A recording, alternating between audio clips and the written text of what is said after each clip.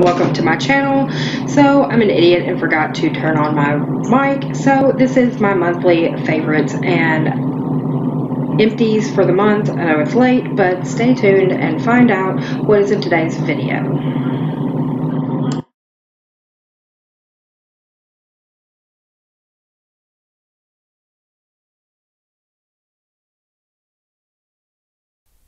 Like I said in the intro, today is the monthly favorites and empties. If you like this kind of content, give this video a thumbs up, subscribe if you haven't, ring that bell so that you're notified every single time I upload a video. So we're going to get into it, and there's a few items today. We're going to start off with the empties and then move to the favorites. And the first item that I'm going to be showing is shower gels. Both of these came from BoxyCharms.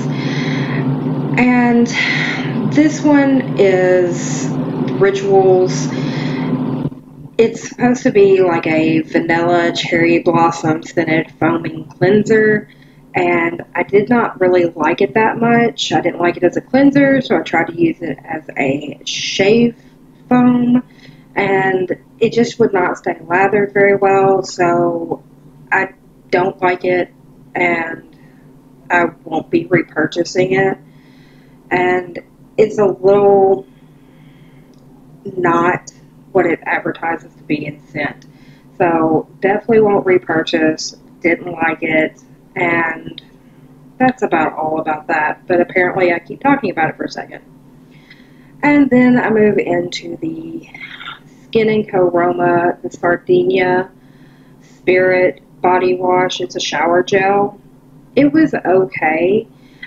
It's a shower gel. There's nothing fantastic about it, but the scent is a little strong. It definitely smells of lemon instead of like having any kind of floral scent to it, and it was kind of a big turnoff for me, so I won't repurchase this one either.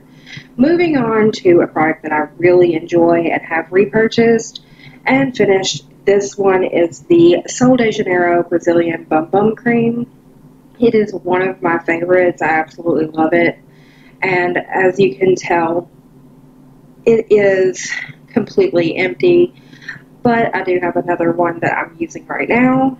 It is a great lotion. It's not too thick, it's not too thin, and it is one of my complete favorites. Like, the scent is amazing. It lasts for a long time, but it's not overwhelming, which is a great thing, so I really like that. And then I'm going to move on into actual makeup. So the first thing is the NYX Can't Stop, Won't Stop foundation.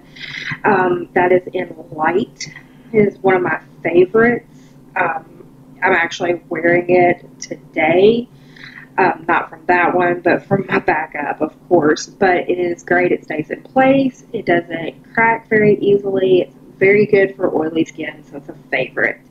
Moving on to another favorite that everybody knows is my e.l.f. Lifted Brow Pencil. That is in the shade Taupe. It is my absolute favorite. I wasn't expecting to run out of this one, but it happened to break and fall on the floor. Luckily, I had a backup, but I'm going to have to repurchase some very soon because I actually wear it every day. And then on to my next one, and it is the MAC Fix Plus in matte. I actually use it as a setting spray. I'll use another Fix Plus to kind of set all the powder on my face, and then I'll use this as a setting spray. It's very nice. It has a good scent. It doesn't get powdery on the skin. It doesn't make you look cakey, so it's very good. I have another one. I love it. Will continue to use. And then now we're going to move into the monthly favorites. There's just a few this month, not a whole lot, but it's all makeup and it's all great. So I'm going to start off with the first one, which is the Farsali Skin Tune Primer. I got this in a BoxyCharm, I want to say, but hey, you know. Anyway, it really is a good primer. It fills in a lot of the stuff right around my nose. It fills in my fine lines on my forehead. and it doesn't peel, dries down very well, and it wears beautifully. So I really like that one. If it was in a pump, it'd be better. I'm not a huge dropper person, but hey, it is what it is.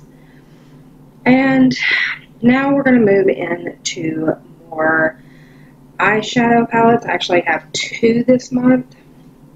And the first one is my Kaleidos Sci-Fi Greens palette. It is absolutely a gorgeous palette. It has 4 mattes and 2 shimmers in that gorgeous color scheme, and it blends out beautifully. No problems. Like, the shimmers are stand out. They are gorgeous. And all in all, wonderful palette. I absolutely love it. It's great. Doesn't crack, doesn't crease. It's beautiful. Now, the next one's controversial, I know, but it's Jeffree Star's Orgy palette. And that palette is the actual all matte palette. I'm not a big fan of the mini palette. There are some problematic shades in there. One, there's a couple that are really hard pressed, and it's very hard to get the pigment out and put it on your eye. Some of them are beautiful. Some of them have very little back pigment, so they don't really sparkle the way you want it to. It's okay. Not one of his best projects, but I absolutely love the mattes palette. It's a great neutrals palette. I actually used this in my palette of the week last week, so you can go over to Instagram and see what looks like I came up with. They blend out beautifully. It's wonderful for people that love neutral looks because it's all neutrals. I usually go for like blacks and greens, but when I do neutrals for work, this is definitely the palette that I reach for. It's very easy to use and very easy to blend. But it's a great palette nonetheless. Now then, I'm moving on to the next item, which is blush, and it's the Kaleidos Lo-Fi Blush Duo. So there is a matte blush and then a blush topper. They are beautiful on the skin. The blush topper is very sheer, so you can wear it on its own for like a glowy blush, or you can put it over the top.